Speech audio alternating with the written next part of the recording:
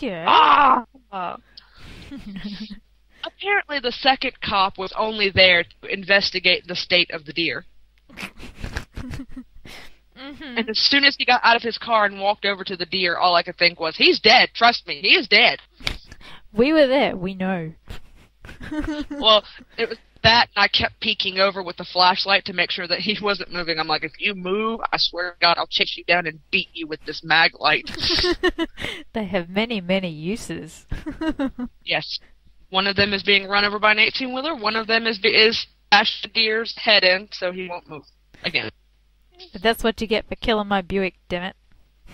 Yes. I was mad. I really was. Maybe it would have been better for your state of health for the deer to actually move. If I had been driving a Volvo, that deer would have exploded. The car would have been fine. Nothing would have been wrong with the car if I'd only been driving a Volvo. Uh-huh. Yeah. But anyway, so yeah, the second cop pulls up. He's got his lights going. About midway through all of this, it hits me. This looks like a drug bust. It looked like a drug bust. Yeah, I could see that. Because, there's this car on the side of the road, and the deer is on the other side of the road. So, as you're driving by, you can't see the deer, or you don't connect the two together. All you see is a car, two people sitting on the side of the road, two cops behind them, one with their lights going. Mm-hmm. I'm like, oh, this is great. And I just knew at some point someone I knew was going to drive by, and I would never hear the end of it. Yeah, Becca's got drugs. Yeah, getting all arrested on the side of the road. Looked really classy.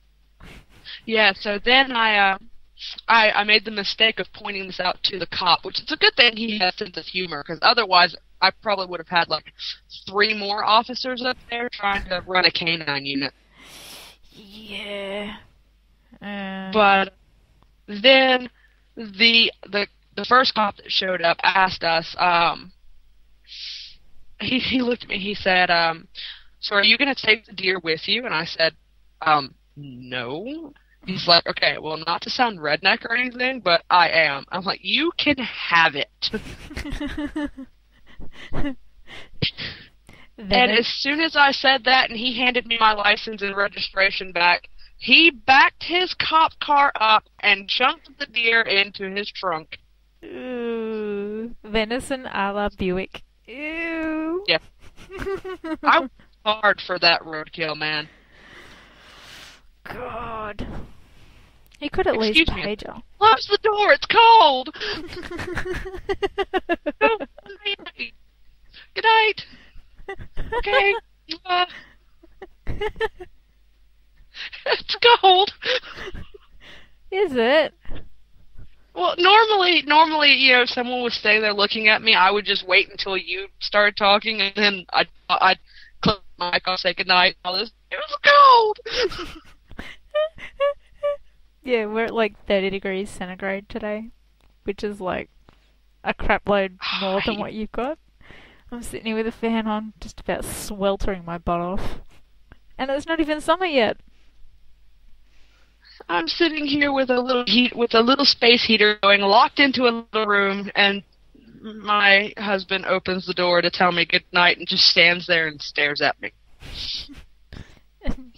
Letting all that cold air in, and no! So this would be really fun when we're both sitting together today. Yep. Earlier, just a few minutes ago, when it happened, and it'll be really funny. But the whole yeah, time. So he ended up backing his cop car up, putting the deer in there, and then another mouth thing, other than the whole drugs bust joke, is he gets out to take pictures of it, and I said in front of the cop, that is not the best way to end a 9-hour drive. I'm like, why don't you just come out and tell him that you're drunk too? Yeah, That pot that I smoked, I thought it was out of my system by now, but and the baby, she was drinking off her whiskey we gave earlier. Yeah, just give him the whole rundown so he can just go, well, car's full of venison. Can't fit you in, love. Sorry. Exactly. I'm just, and like, as we go, or, as we're going home and, even days going to pass, I can't be angry anymore because it's just so funny when you sit back and really think about it. I mean, it's awful, but, we were all fine. The car actually is fine. Most of the damage is cosmetic. Or But the only fixable. thing wrong with the car is, the only thing wrong with the car is, part of the grill was lodged into the condenser, which I don't know what any of that means, but apparently it's not that big of a deal. Well, there you go. I mean, it probably might cost a bit to fix it, but it doesn't sound like it's anything massively, like, gonna write the car off or anything. Yeah, and I think the only thing that makes it not drivable right now is I don't have blinkers. Well, they shouldn't cost too much, should they? I don't think so. But so yes, that was my week. So yeah.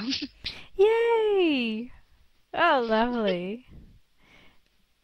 Okay. I don't think I'll be making any more 10-hour drives in anytime soon.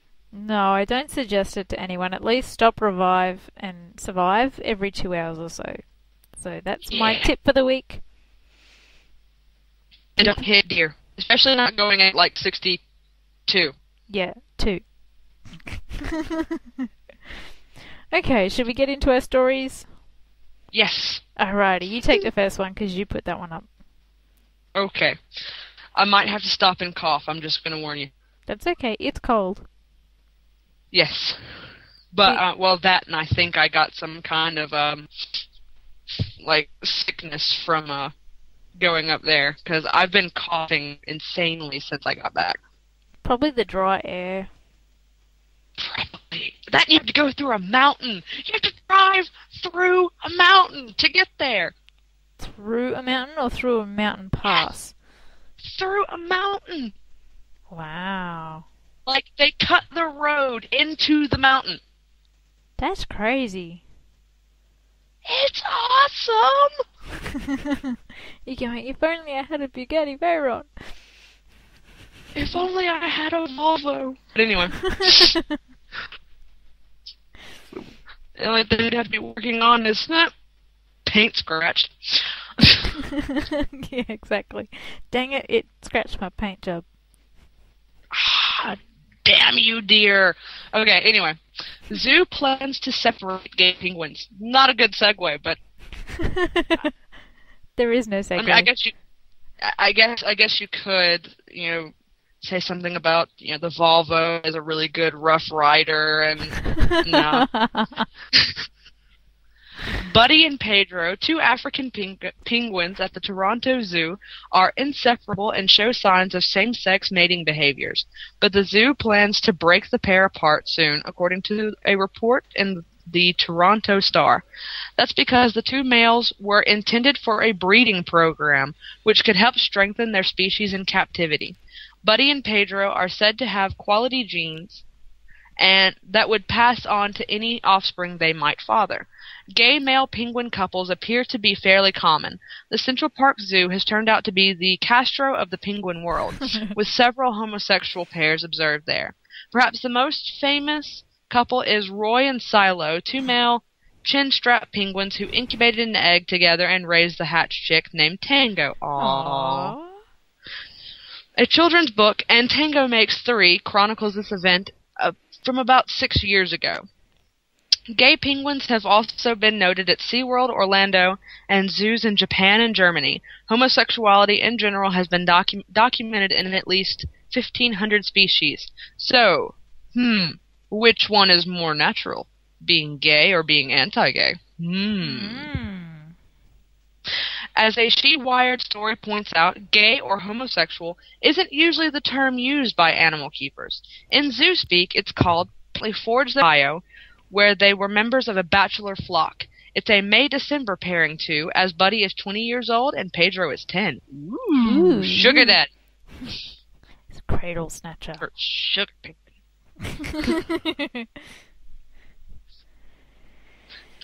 Would it technically be a cradle considering they're penguins? You nest snatcher. Alrighty. According to the Toronto Star Report, the two penguins emit mating calls to each other, which make them sound like braying donkeys. Why was that a necessary point to make? I don't know. They also swim and frolic together, regularly groom each other, and pair off together every night. See, they are gay!